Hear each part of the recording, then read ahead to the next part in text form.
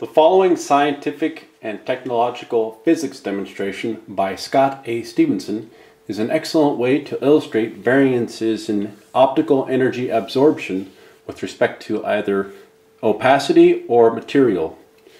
This specific demonstration requires some items: a balloon pump, transparent balloon, a bit of flash paper. This can be found typically at a magician's shop, and strips of 20, a little packet for between $6 to $10. A bit of thread long enough to suspend the paper in the middle of the balloon. An intense light source. In this specific case, it's a laser, handheld laser, based upon a 12x Blu-ray disc burner diode. Then a vise.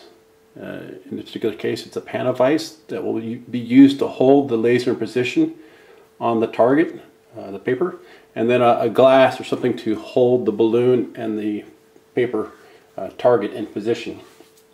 So to begin to prepare this demonstration, we must make a small hole in the paper, and we do this by folding it in half and making a small tear like so, and opening it up a bit. Now the thread I prepared a bit by putting a loop inside of it. So all we need to do is to thread the other end of the bit of string into the hole that we made in the paper, like so. And now we're going to go ahead and feed that through the loop, the loose end. And then we want to go ahead and tighten that up. Now we don't want to tighten it too much because it's going to, the attachment point, if it's too tight, will limit the burn of the paper at that specific point, and doing so will tend to make the balloon explode, which can be entertaining but also distracting. Afterwards, we fold the paper up a little bit, and now we want to prepare the string and paper to go inside of the balloon.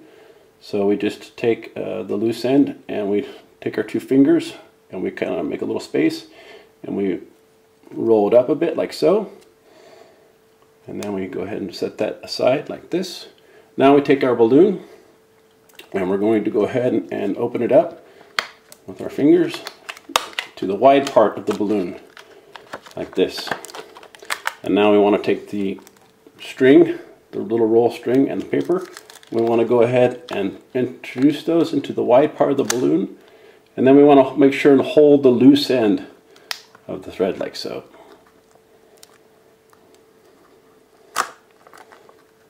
And now just straighten out the neck, making sure to hold on to the loose end of the thread. And now what we have is the little bit of string and the paper inside of the middle of the balloon. So now we take our balloon pump. Now ordinarily one might think that they can go ahead and inflate it with their breath. The problem is that that introduces moisture as well as carbon dioxide into the balloon, both of which tend to limit the chemical reaction of the flash paper burning. So it's better to use a balloon pump.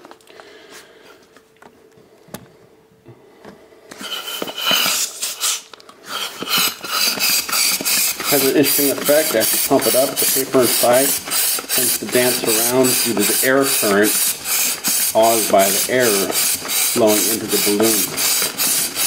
Now you don't want to inflate this too much, but certainly enough to make the side wall of the balloon transparent, fully transparent. And take your pump and set it aside. And so now we have the actual balloon and the paper with the thread inside. And what we need to do is we need to take the thread and pull on it a little bit while holding the seal of the balloon to not let the air out, such that we can get the paper centrally positioned inside the balloon.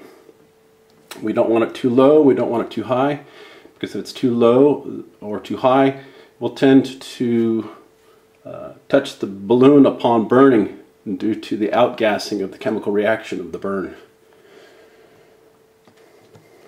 So that's decent.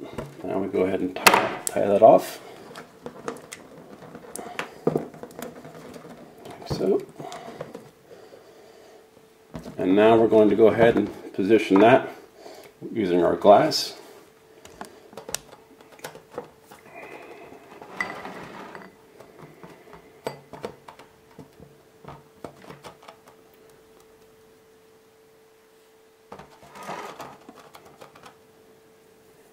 We want to make sure that the bit of paper is hanging as best we can centrally in the balloon. Now we take our light source, again in this case it's a laser, and we put that inside of the vise, and then we get that lined up as best we can with the paper. So now what this is going to demonstrate is that the optical energy of the light will pass through the transparent balloon and it will fall upon the paper, and the paper will absorb the energy of the light while the transparent balloon will not. And because the paper will absorb the energy, it will go ahead and ignite and burn. There we go.